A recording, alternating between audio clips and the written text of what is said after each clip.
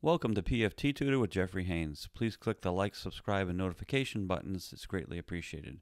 You can subscribe right now by clicking on the icon in the right lower corner of the screen. In this video, we're going to review performing DLCO simulation using the Morgan Scientific ComPAS2 software, and this will apply to systems with a rapid gas analyzer and the gas collection bags. Even if you're not using the ComPAS2 software, I think there's some information here that you may find helpful. I previously published a video on my YouTube channel about how to perform DLCO simulation. Use this link to view that video. Traditionally, DLCO simulation was performed with an expensive Hans Rudolph double syringe device that required expensive tanks of precision gas. In addition, performing a DLCO simulation with this device isn't simple. It requires some experience and expertise. These devices are still in use, but mostly as part of QC required in research studies. However, the 2017 ERS ATS DLCO technical standards recommended a more simple and inexpensive method using a standard 3-liter calibration syringe. It is recommended that DLCO simulation should be performed weekly and as needed whenever a technical problem is suspected. The Morgan Scientific ComPAS2 software and other manufacturers have a DLCO simulation mode in their software, and there's nothing wrong with that, but the ERS ATS standards recommend performing DLCO simulation in patient testing mode. I'm going to review how to do it both in patient testing mode and in QC mode. Later in this video, I'm going to show an example of how patient testing mode may be superior in some situations. I use one dedicated 3-liter syringe to perform DLCO simulation on all three of our systems to minimize the effect of differences in the syringes. I'm not sure that's absolutely necessary, but it's just the way I do it. If you only have one PFT system, this won't be an issue for you. Ideally, the syringe used for DLCO simulation will not have a hose or a filter attached because you'll need to account for the added dead space. In the ComPAS2 software, you can add the 3-liter syringe you're using for simulation into your clinic information. Just click on Tools at the top and then pick Configuration. Under Clinic Information, down at the bottom, you can just click on Calibration Syringes. Here you can add the serial number, description of the syringe, and when it was last calibrated. I create a fake patient called DLCO Sim, or you can name it whatever you like. Because I have 3 systems, I need 3 different patients, so I just call them DLCO 1, 2, and 3. We track technologist proficiency data in the software. So because of this, we used to use a technologist called BioQC. So performing BioQC in simulations wouldn't impact the technologist proficiency data. You don't need to do that in ComPAS2 because when you print out your proficiency reports, you can choose standard workflow. So when you're doing BioQC or you're doing DLCO simulation, you can just pick BioQC workflow and they'll keep those data separated.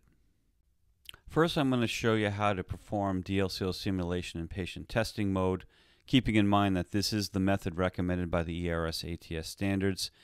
When doing a DLCO simulation in patient testing mode, you're first going to need to do a vital capacity.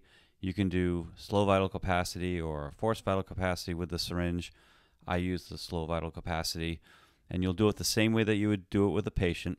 One of the things that you're going to notice is when you do this, the 3-liter syringe is going to read 3.3 liters, and that's because it's converted to BTPS, which is usually around 1.1.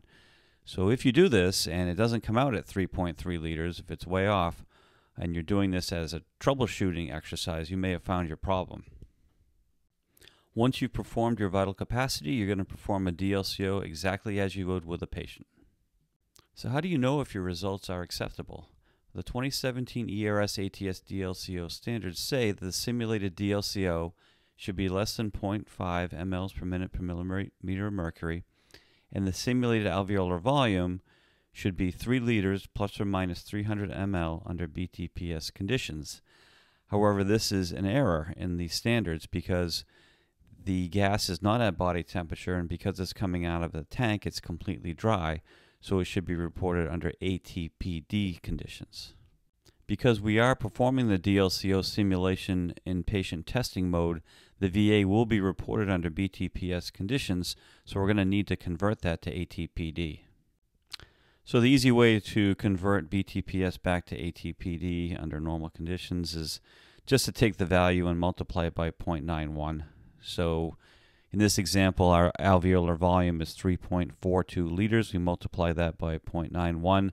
That gives us 3.11 liters.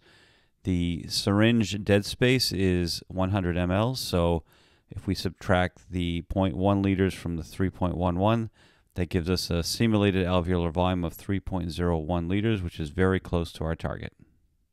In ComPAS2, you can also use the QC mode for performing DLCO simulation. All you need to do is click on the QC mode button shown by the red arrow.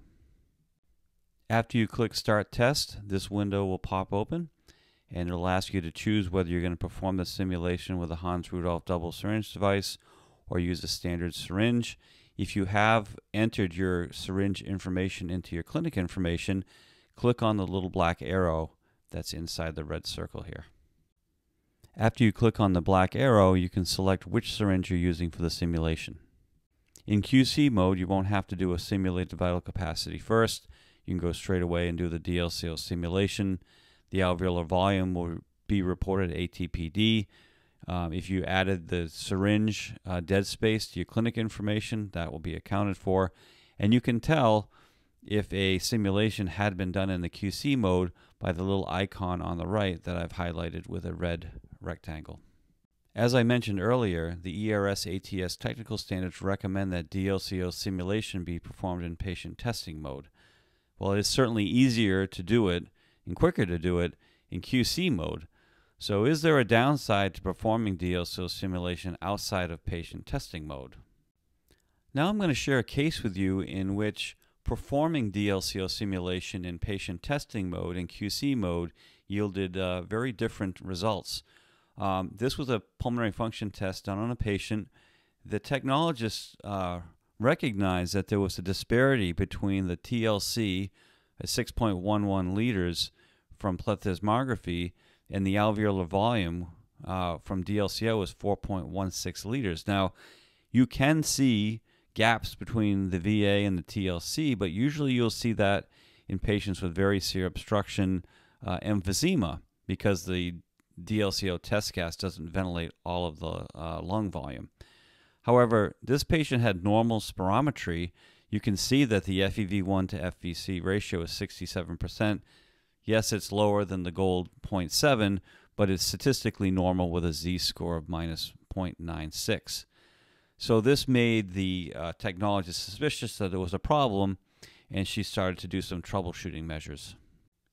The first troubleshooting measure the technologist did was a DLCO simulation in QC mode. And as you can see, the DLCO is within the expected range, less than 0.5, and the VA is almost perfectly at 3 liters.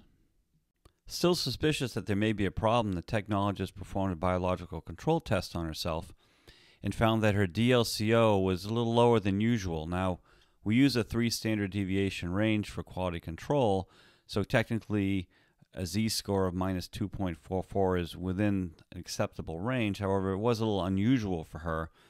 Her VA, however, was way out of range with a z-score of minus 5.44, so over 5 standard deviations away from her mean, indicating that there is a problem with the system. The next thing we did was a repeat DLCO simulation, but this time we did it in patient testing mode. As you can see, the DLCO is still acceptable. At 0.12, it's less than 0.5, and the VA at 2.86 is certainly below our target of 3 liters. However, it is within the ERS ATS range of 3 liters plus or minus 300 mLs. Even though the simulated alveolar volume was within the ERS ATS ranges, it was outside of our range. A z-score of minus 3.14 is outside of 3 standard deviations. As it turns out, the problem we found wouldn't be detected by performing DLCO simulation in the QC mode. So if you're going to use the QC mode, I recommend that you also be familiar in doing the DLCO simulation in patient testing mode. I highly recommend that laboratories generate their own ranges based on 2 or 3 standard deviations when plotting DLCO simulation data because it'll often be tighter than the ERS ATS standards. This is especially true when assessing the simulated alveolar volume. As shown here in this Levy-Jennings plot, the ERS ATS limits, depicted by the solid black lines, are around 6 standard deviations away from the recorded mean. So you could have a definite problem with your system and still be within the ERS-ATS limits. This was a case report we had published in the European Respiratory Journal supporting the idea that a 3 standard deviation range may be better than the arbitrary ERS-ATS limits. There were 3 simulated alveolar volume measurements that were much higher than usual. The data were around 6 standard deviations outside of the usual values, but they were still acceptable according to the ERS-ATS standards. A leak was discovered in one of the collection bags, and once that was replaced, the simulated alveolar volume went back within 3 standard deviations of the mean. Key points: DLCO simulation can be easily performed in the Morgan Scientific ComPAS2 software. DLCO simulation should be done weekly and as needed if a malfunction is suspected. Performing DLCO simulation in the QC mode is less time consuming, but there may be some situations where patient testing mode is better. Simulated DLCO should be less than 0.5 mL per minute per millimeter of mercury. The simulated alveolar volume should be 3 liters plus or minus 300 mL under ATPD conditions. However, as I've shown, using a plus or minus 3 standard deviation range may be more appropriate than the ERS-ATS ranges. Thank you for watching PFT Tutor with Jeffrey Haynes. Please click the like, subscribe, and notification buttons, and we'll see you next time.